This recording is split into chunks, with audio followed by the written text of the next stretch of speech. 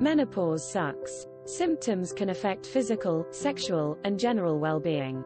Most women report that hot flushes are the most bothersome, with at least 10% of women reporting them as intolerable.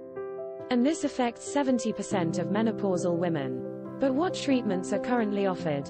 Hormone replacement therapy is an effective treatment but has an increased risk of breast cancer, blood clotting, and stroke.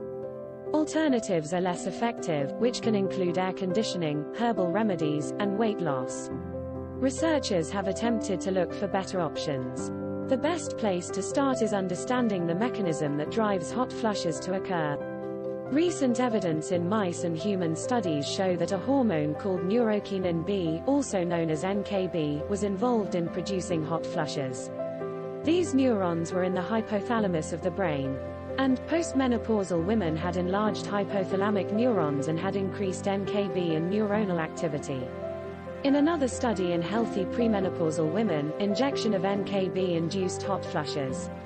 Then, someone thought of the idea that blocking NKB with a chemical could significantly improve hot flush symptoms. This drug appeared to provide rapid results. By day 3 of treatment, women taking the drug reported a 50% lower number of hot flushes than the group that did not take the drug. The drug also reduced the number of disruptive flushes during the night, and severity and distress of hot flushes also decreased. Later on, other studies also noted improvements in sleep quality and productivity.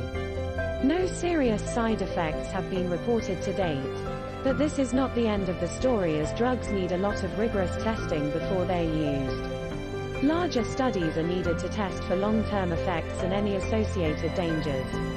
I am Carmen, and thank you for watching.